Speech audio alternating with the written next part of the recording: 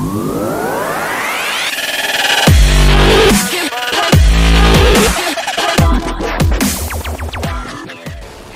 dear viewers, and welcome to another exciting episode of War Thunder gameplay. We'll be fighting a realistic air battle over the skies of Normandy.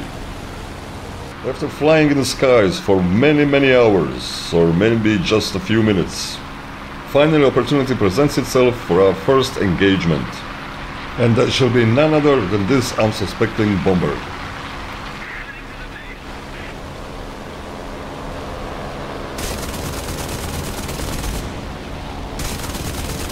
And after quite a bit of spraying and praying, we finally do manage to get his right engine on fire. And I did believe he was going down, but unfortunately we just get an assist out of this one. But still, one down, entire squadron to go. So after quite a bit of mediocre maneuvering at best, I finally do manage to position myself behind this enemy fighter P-400. And after a burst of fire, the enemy does go down in flames. And I start to climb again to gain some altitude for the next attack.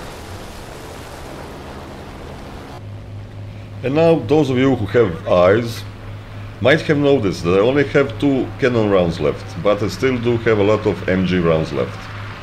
But that shall prove to be quite a problem, because shooting with MGs requires accuracy. But let's face it, you shall not see any of that anytime soon on this channel, as I am presenting it vividly in this example.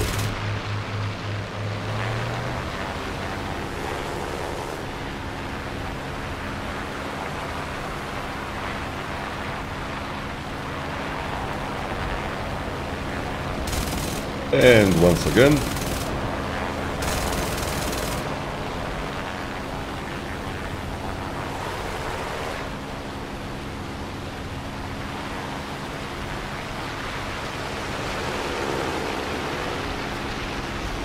and then somebody finally, for the love of sweet Jesus, managed to bring him down, so I do not have to embarrass myself any further. And now, after my poor judgment skills, I did not record my engagement with a Spitfire, who is now heading towards his airbase a bit damaged. But thankfully a teammate does bring him down eventually. So I focus my attention on this VG-33. And after some more maneuvering, I do manage to miss a lot of my shots. Oh god, this is embarrassing.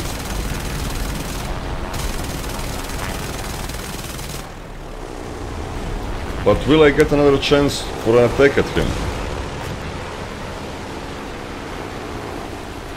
Thankfully the answer is no, as my teammate makes that kill.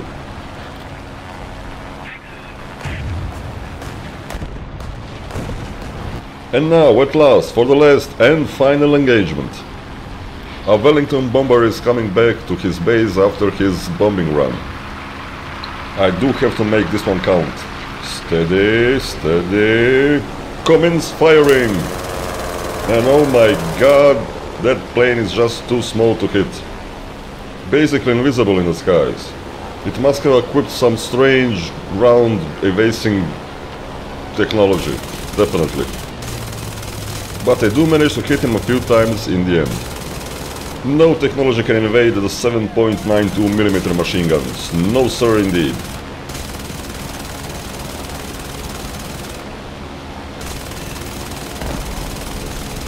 And now it's time to break off and hopefully go for another round.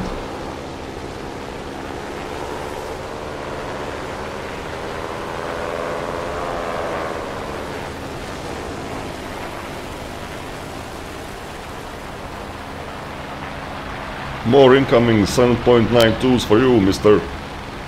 Yes. And then what the hell happened? But at least he is down and we have won the game.